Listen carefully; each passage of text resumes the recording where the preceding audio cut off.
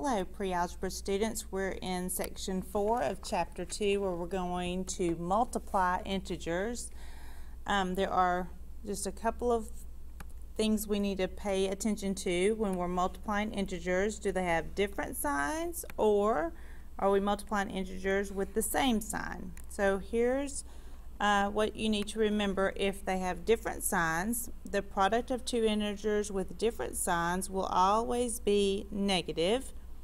The product of integers with the same sign will always be positive. And I had a student share this with me last year. This is great.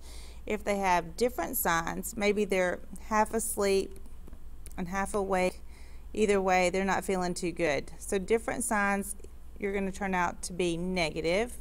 Or vice versa, maybe they are waking up in the morning but they're still sleepy and they're going to be negative. So we're going to make these into unhappy faces.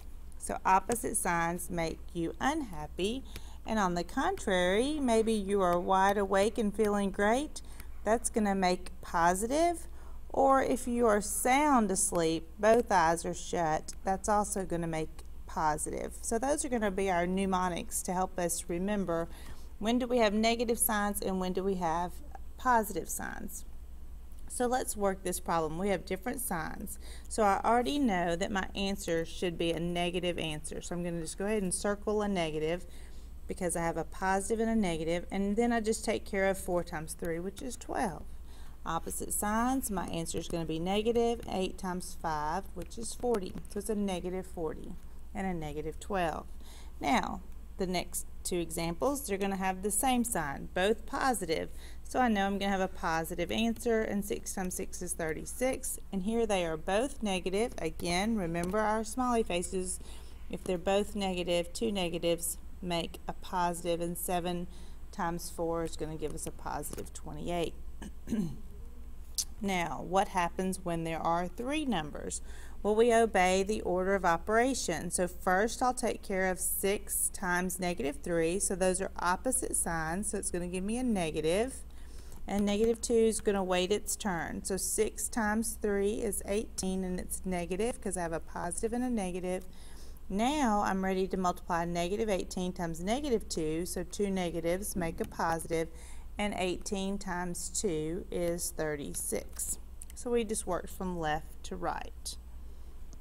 Alright, I'm going to work this middle column with you. I have a positive and a negative, so I have a negative outcome, and that's going to give me negative 54. Let's review our multiplication tables. 9 times 6 is 54, and it's negative because of opposite signs.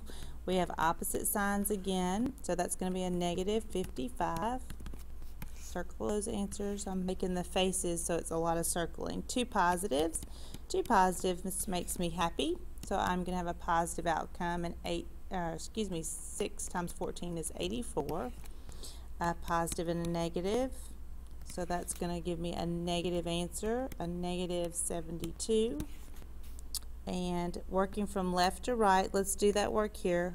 First I have a positive negative, so it's going to be negative 42 times 2. Again, it's a negative positive, which is also results in a negative answer. So we have, or you can also look at an odd number. So we have two positives and a negative, so that's going to make it negative when there's an odd number of negative signs. An odd number of negative signs will always give you a negative outcome. So 42 times negative 42 times positive 2 is a negative 84.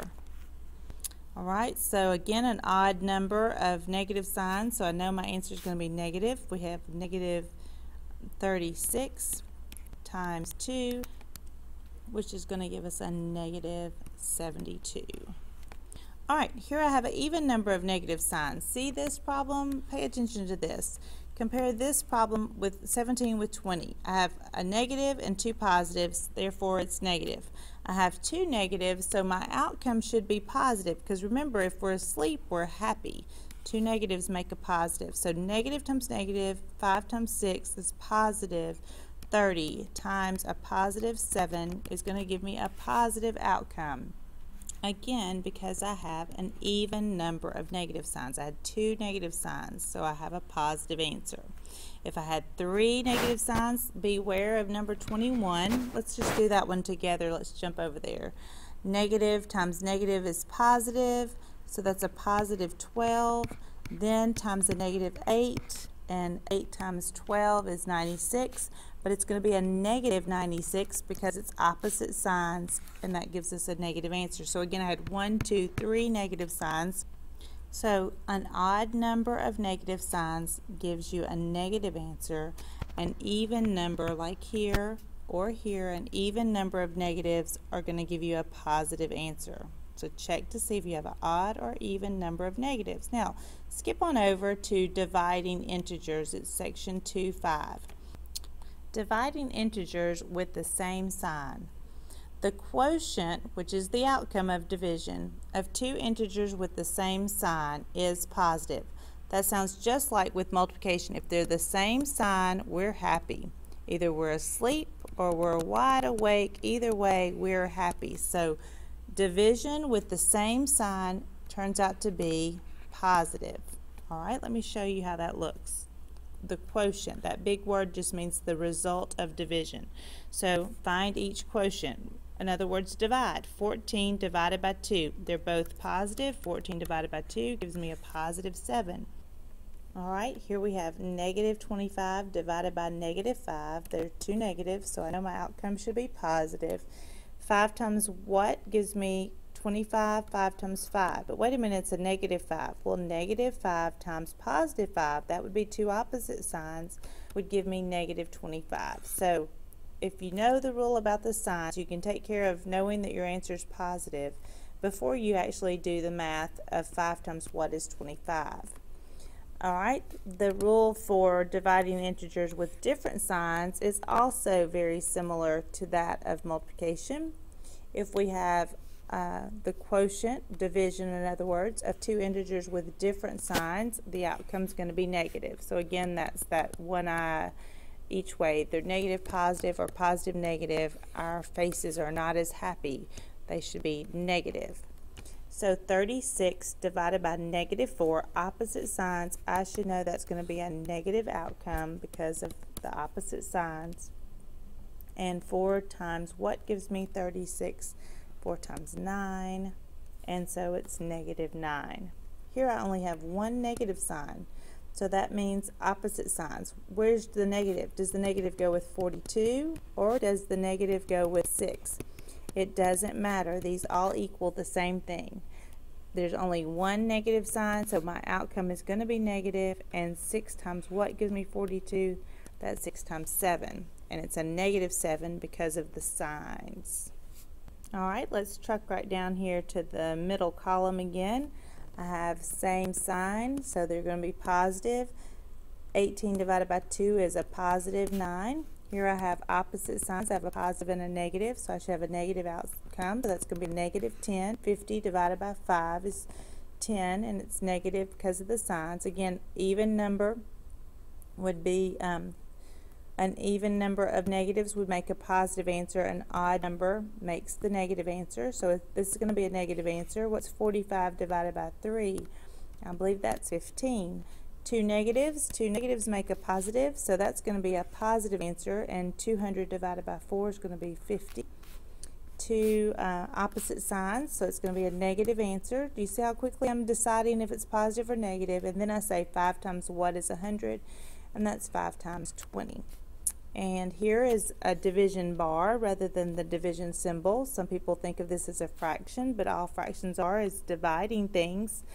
So 36 divided by negative 4, opposite signs, 2 different signs, so it's going to be a negative answer, and it's 4 times 9. Okay, I'm going to ask that you go ahead and finish column 1 and 2 on your own. And I believe you have on the back of this page dividing integers continued, where we talk about the mean average.